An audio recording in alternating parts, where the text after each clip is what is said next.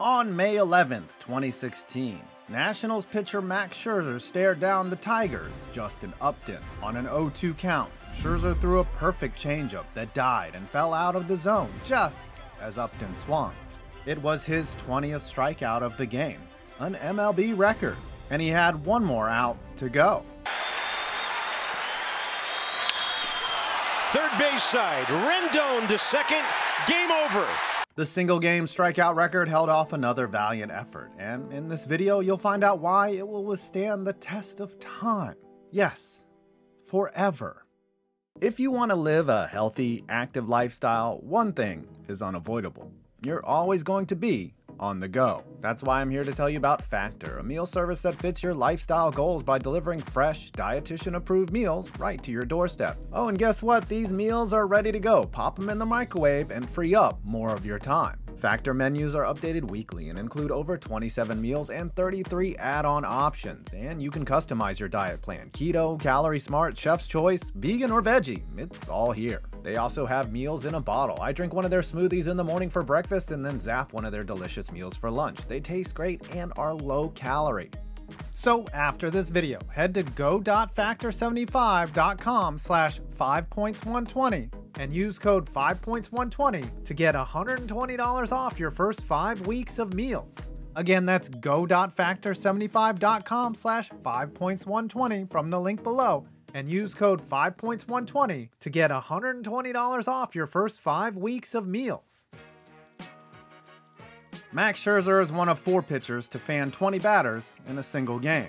The first to do it was Roger Clemens. He struck out 20 Mariners in 1986 and a decade later repeated the feat, stacking 20 Ks against the Tigers in 1996. 2 years later, rookie Kerry Wood put Cubs fans in a frenzy when he set down 20 Astros in 1998, mowing down a lineup that included a couple Hall of Famers.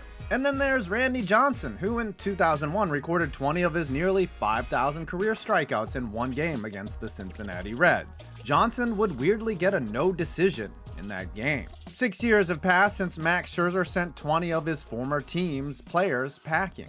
But in terms of baseball evolution, it feels like 100 years have passed since he did the deed. Why is this record getting harder to break?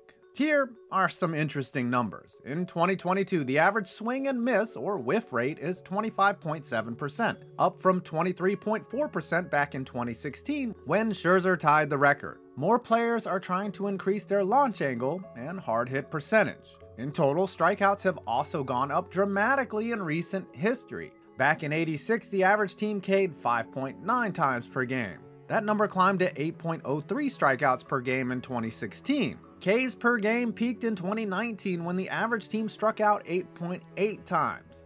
So you're probably asking, shouldn't someone have hit 20 or even more strikeouts in this swing first, ask questions later kind of league? The answer is surprisingly no, but for a heartbreaking reason. In 2019, when strikeouts peaked, Red Sox pitcher Chris Sale looked like he might tie the 20K record, even break it. Sale had struck out 17 Rockies in just 7 innings, meaning he needed to fan 4 of his next 6 batters to reach 21 Ks. It was the most strikeouts through 7 innings ever, way ahead of every other guy's pace. The problem wasn't Sale, whose only snafu was a 2-run shot surrender to Nolan Arenado. It was his manager, Alex Cora. It turns out Cora wasn't as interested in making history as he was in winning the game. Get used to this. Sale got the hook after 7, and the Rockies would strike out 7 more times as the game went into extras. Boston eventually blew their lead and lost 5-4 in 11 innings. This might seem like an extreme example, but it explains why it's going to be impossible for one pitcher to get 21 Ks in 9 innings. It's the big elephant in the room. The dreaded pitch count. While a strikeout is the most impressive outcome for a pitcher, it's certainly not the most efficient. To get to 20 strikeouts, you'd need to cock back and throw at least 60 times. To break the record, 63 times. And that's just the minimum pitch count in a perfect world. Pitchers are throwing fewer pitches per start than they were in years past. Managers are more attuned to the need for rest and the idea of diminishing return for pitches thrown. Personal accomplishments be damned. Today, the generally accepted pitch limit for starters is around 100 pitches, and more pitchers are getting yanked after 80. Back in the day of Clemens, Wood, and Johnson, it wasn't unusual to hit 125 pitches. Hell, Nolan Ryan once threw 235 pitches in a game. 235 pitches. Half the league just got Tommy John surgery hearing me say that. The elite pitchers of today just aren't allowed to eat innings like they used to. In 2021, Jacob deGrom only topped 100 pitches in one of his 15 starts. Corbin Burns, who won the NL Cy Young Award and led Major League Baseball in strikeouts per 9 in 2021, only surpassed 100 pitches in 21% of his starts. Scherzer was able to strike out 20 Tigers because he pitched ultra aggressively. Only 23 of his 119 pitches missed the strike zone, and he didn't walk a single batter. That plan also led to a couple home runs allowed, but it kept the pitch count at 119, which still feels way too high for most managers to stomach. Certainly not Dave Roberts.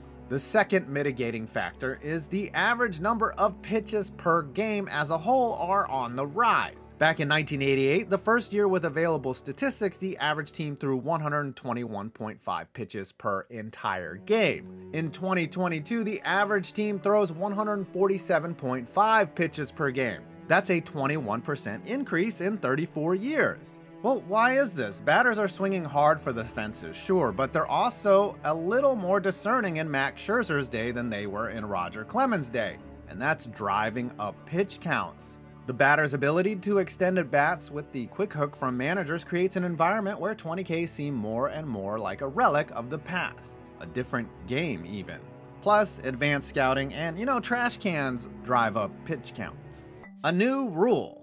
Today, we have the universal designated hitter, aka the removal of the free out via the opposing pitcher. Well, unless you're facing Bartolo Colon. Of course, this was previously only a consideration in the National League, so what Clemens did was extra saucy. But let's consider what it meant to rack up 20Ks in the NL pre-2022. For Kerry Wood in 1998, that meant an easy strikeout when facing Astros pitcher Shane Reynolds. When Johnson struck out 20 Reds in 2001, 2 of them came against opposing pitcher Chris Rietsma. Sidebar, one of them was a pinch hitter by the name of Deion Sanders, who was actually a pretty decent hitter. 15 years later, Max Scherzer's 20 strikeouts included a K of Jordan Zimmerman and one more when he faced pinch hitter Jared Saltalamacchia. I included that part because I wanted to say Saltalamacchia. The universal DH takes the bat out of pitchers' hands. It cuts down on a lot of hilarious swings and a lot of strikeouts. So it might not be a significant thing now, but it does cut down the opportunity for what was once 50% of baseball. When you add up pitch counts, batters working pitches, advanced scouting, and the universal DH, the single game strikeout record simply cannot be broken. Unless... Alright, so who could break it? Corbin Burns in 2022 is currently leading Major League Baseball with 98.6 pitches per game. How normal. He's also striking out 10.5 batters per 9 innings and setting down 6.7 batters for every walk surrendered. And that last stat is very important. The fewer walks you're giving up, the lower the pitch count. And that's really the end-all be-all in this discussion, isn't it? Another worthy contender for the crown might be Blue Jays pitcher Kevin Gausman. Gausman throws over 92 pitches a game, strikes out over 10 batters per 9, and has an absurd 13-1 strikeout to walk ratio. That's almost double what we're seeing out of Corbin Burns. At age 31, Gausman is really hitting his stride, solidifying his ERA under 3 and playing with a newfound durability that might convince manager Charlie Montoyo that the pitch count can be a little more flexible than with most other guys on the team. But if you really think about it, the most likely guy to hit 21 strikeouts is somewhat obvious. If you're going to make a bet, why not bet on the guy that's already done it before? Give me 21 strikeouts, Scherzer said on an appearance on the Chris Rose Rotation podcast. I enjoyed my 20 strikeout game more than my no-hitters. When I reflect upon that, when I look backwards, that's just a sign of getting after it to strike out 20. Yeah, I know, the window is small. Scherzer's 37, and god damn it, never mind. Ultimately, we know that the 20 strikeout record is more than anything else a sign of how much baseball has changed in the last few decades. It's no longer a game of workhorse pitchers throwing until their arms come off. The game has changed. The record will remain. 20 strikeouts for Max Scherzer.